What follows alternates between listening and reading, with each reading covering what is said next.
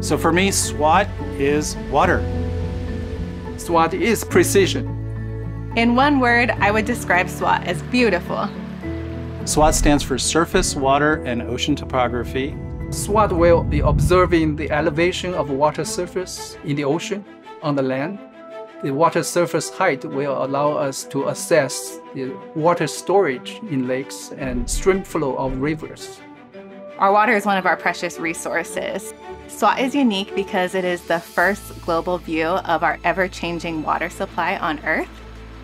SWOT's main instrument is called CAIRN, which is the K-band radar interferometer. CAIRN is what sets apart SWOT from other missions. It's a unique instrument that we're flying for the first time. The CAIRN instrument uses the two antennas, which are spread out on either side of the spacecraft, in order to bounce signals off of both of those to get a much larger view of the surface.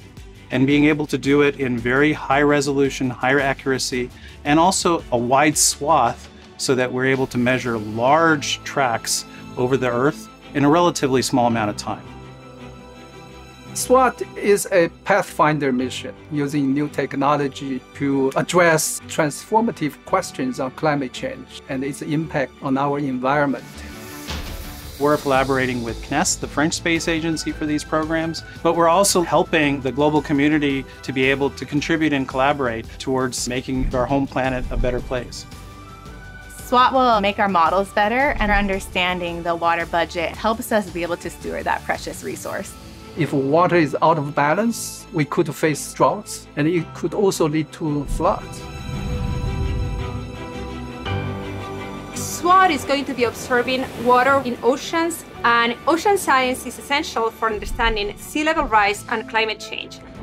Now we are facing a time that we need to be very precise. Therefore, we can accurately predict what will happen in our coastal cities 50 years from now. Understanding that it is a finite source and we can't rely on that forever is something that's really important. I'm just so excited and can't wait to see how it impacts the lives of others. Without really understanding the Earth, we cannot protect it, because we know that the missions that we work on are going to have an impact on our children and our grandchildren.